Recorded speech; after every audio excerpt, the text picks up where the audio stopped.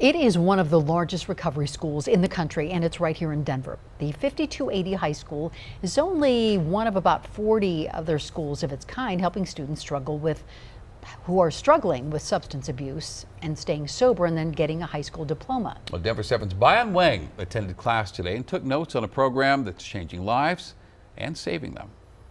Good morning. How are we doing today? Monday to Friday, their recovery comes first. Tuesday, we talked about willingness. The school day starting with these meetings. Today, I want to talk about the phenomenon of craving. It's a phenomenon just about every student at 5280 High School has struggled with at some point. Who here is genuinely happy being sober today? Hands held high as the prospect of sobriety and receiving a high school diploma wasn't always the case for the 110 students enrolled. I started drinking when I was 9 years old, and it ended up kind of getting worse and worse over time until I hit about freshman year.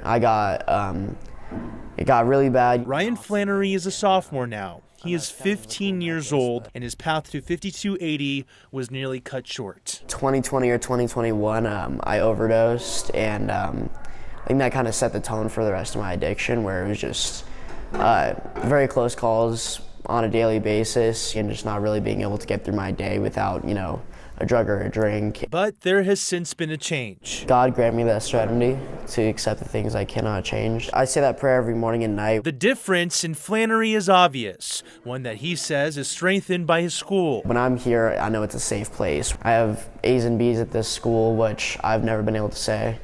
And it's just way better of a life here. The charter is within the Denver Public Schools District. It opened in 2018 and prides itself on providing students resources they need to get or stay sober while they receive their education. On top of teachers and administrators, 5280 is also equipped with recovery coaches, psychologists, therapists, and social workers. What's in it for you? Recovery's my purpose.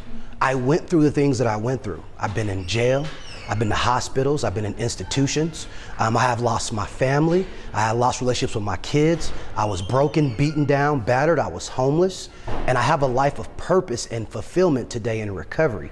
And to be able to serve these kids and watch them recreate their lives makes my life have joy and meaning.